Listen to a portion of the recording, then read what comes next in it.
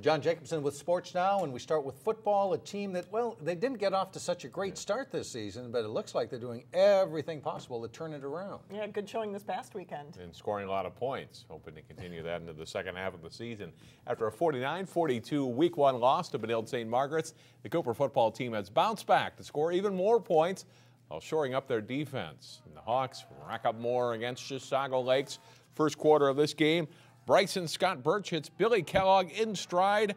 It's a 52-yard touchdown for the Hawks and 8-0 after the two-point conversion. Later in the first, Cooper's defense provides the points. Marvin Hernandez-Gaitron forces the fumble. Elijah Jackson runs it in for the score. It's 14-0 Hawks.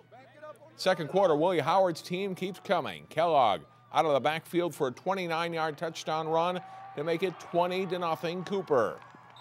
They add one more before halftime on a 2-yard dive by Ashante Payne.